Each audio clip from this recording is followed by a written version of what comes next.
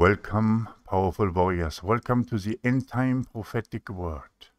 And the end time prophetic word for Sunday, the 10th of July 2022, is circular time.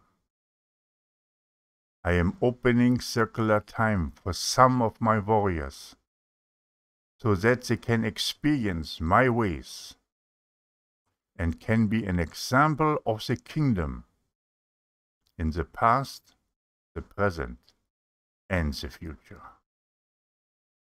Many of my children who had the promise of paradise have gone to sleep. They also must be gathered for the day when my son Jesus will come with Mount Zion to unleash the wrath onto the world. They are also part of the multitude clothed in white. They must be reached and rescued. You cannot find them in linear time. Therefore, I will allow some warriors to enter my ways to set them free, even if they had died already in linear time. I reveal this through the loop. Enter circular time in the upcoming days, the kingdom of God. Powerful warriors, this is not for all of us. I'm not even sure if I will experience it myself. I pray that I will.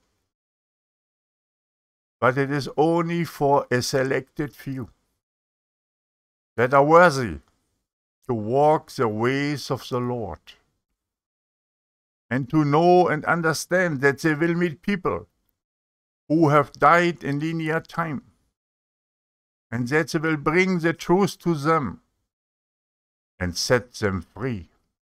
Because these people also had the promise of paradise. And we know that the promise of the Father will never fail. This is a difficult concept to understand, a difficult way to walk. And if I walk this way, I hope that the Father will take me by the hand, because this is a path that no one else has walked before, at least not that I know.